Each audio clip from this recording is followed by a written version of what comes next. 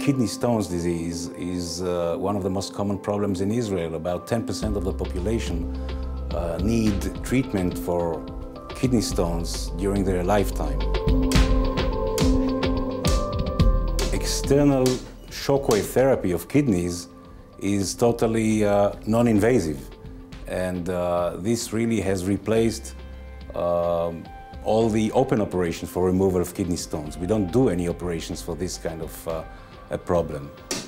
Thanks to the lithotripsy that we received 25 years ago, Hadassah became the most important referral center for the treatment of kidney stones for the entire country.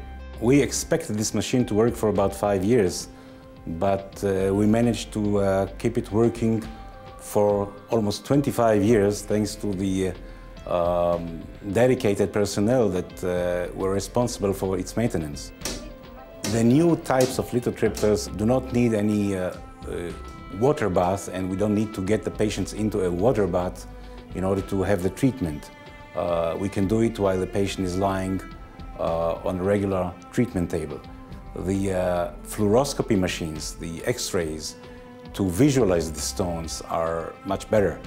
There are digital machines, and we hope to get even better results with the new machine. We need a new lithotripsy because the old one is one of the few that are still operating worldwide. During the last 24 years, we've treated over 15,000 patients. With your help, we hope that Hadassah will keep its position as the referral center for the non-invasive treatment of kidney stones in Israel.